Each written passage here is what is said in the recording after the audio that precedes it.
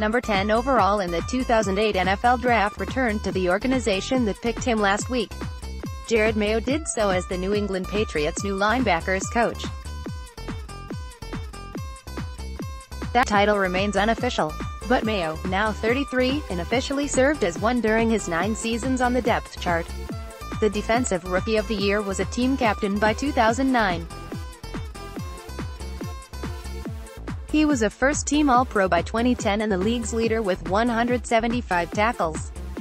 And while Mayo's final 3 seasons ended on injured reserve with pectoral and patellar tears, the green dot of communication proved instrumental in the growth of eventual Pro Bowl linebackers Donta Hightower and Jamie Collins. "Nobody works harder than Jerod does." That quote became ubiquitous for Patriots head coach Bill Belichick. But what did Belichick have to say about Mayo, a first-team All-SEC selection out of Tennessee, before the work began? Let's turn back to April 26, 2008 in the Patriots.com transcript archives.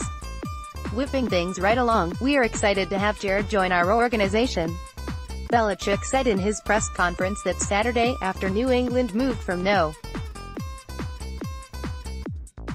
7 to No. 10 overall in a trade with the New Orleans Saints.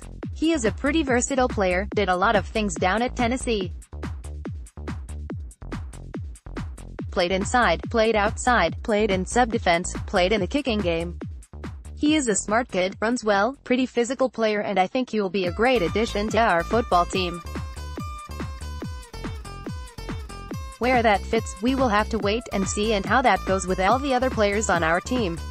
The Saints ended up taking USC defensive tackle Cedric Ellis 3 slots before the Patriots took Mayo. As part of this swap, New England also sent a 5th-round selection to New Orleans and received a 3rd-rounder in return. That capital would later be used on Nebraska offensive tackle Carl Nix and Michigan linebacker Sean Crable, respectively. Belichick continued his introduction on Mayo.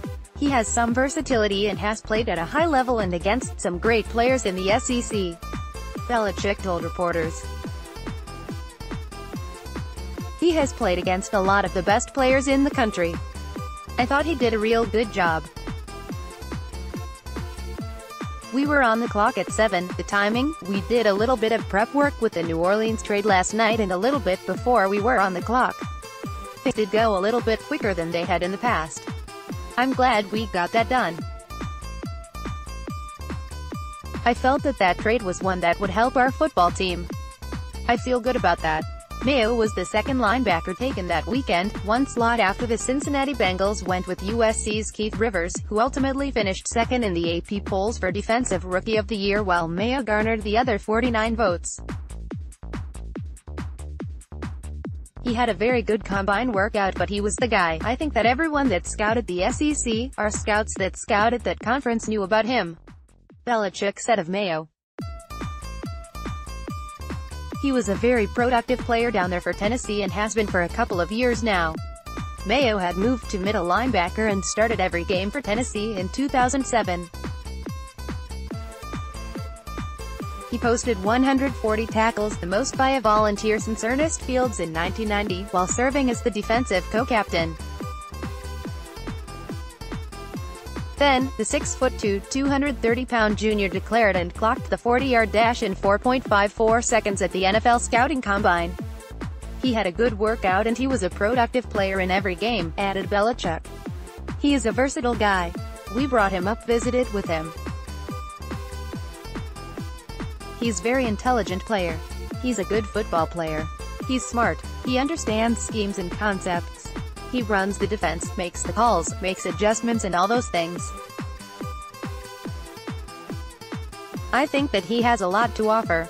Veterans Teddy Bruschi and Mike Vrabel were among those residing in the linebacker room during Mayo's first year with the Patriots.